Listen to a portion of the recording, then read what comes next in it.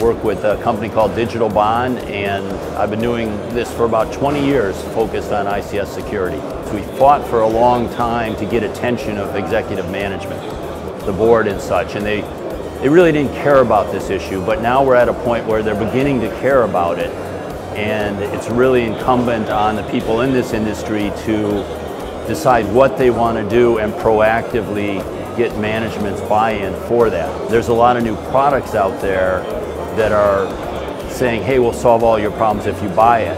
What I was suggesting people to do is look at where they want to be in 5 years, develop a strategy that, and then sell that to the management, as opposed to just saying, we're going to spend all this money on this product that's available today and get stuck with something that isn't going to meet their needs. And my concern is sometimes people are going to management and saying, we buy this is a solution.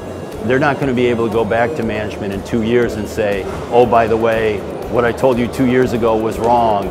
You know, they'll have lost this window when management cares. So this is really the time to be strategic and figure out where you want to go. You want to say, this is how we're going to start. This is our beginning, and here's where we want to get to. And lay out that roadmap to them and get funding for that maybe 5-year project. Industrial systems are insecure by design, which really means that you don't need a vulnerability to do what you want. You can read the manual and say, how do I get the system to turn something off or on, send the command and it happens. So we're in this situation where if the bad guy gets in, he can do what he wants. So that's a real challenge, which is why some of these detection solutions are so important. You know, if you can't stop it, at least if you can detect that they're in there, you can then react. So that's one of the big issues. People think these control systems are special little flowers, but they're running computers and programs and networks and things like that, and they have to come to grips with all the same things that you have to do to support any sort of information system. Those are probably the two big ones that we see.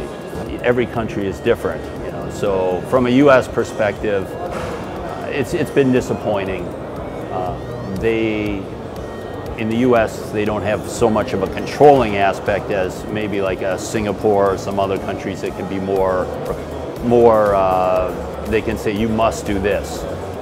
Where we wish we would get more support for the government is actually being more vocal, actually saying, you should be doing this. Even if they can't enforce it, you know, pushing, actually, they have the biggest megaphone. Everyone would listen to them, but they're very cautious. So in the US, that would be our biggest help. But it's really a tough problem. It's not something that is going to have a global government solution. Every country is going to be very different. So if you were to look at a country like Singapore, you know, they have a lot of government control. They have a small critical infrastructure, you know, a small number of vendors, and not vendors, but like small number of power utilities, water utilities. You can do that. You get to a place like the United States where you have all these privately owned companies that communicate with each other. It becomes very difficult, and you don't have the regulatory structure that can say you must do this. One of the hard things when you start to get more regulation is it tends to be very inefficient. Like we have power regulations in the United States for power plants that have required a tremendous amount of paperwork to prove compliance. So you're spending a lot of money on things that actually aren't helping. So it's a very difficult problem. Sometimes I say, if I was able to make the rules for the government, like everyone would listen to whatever I'd say, I'd have a hard time figuring out what would be effective. I'm not sure there's a good answer. Obviously Stuxnet kicked things off, and then the Ukraine attack on their distribution system that took out the power. I know that had an impact.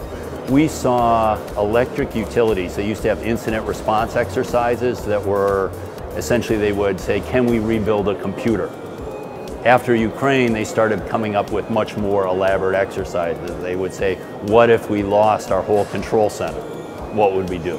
So Ukraine had a big impact, and then Triton had an impact too, because people now said, wait a minute, someone's actually trying to blow something up.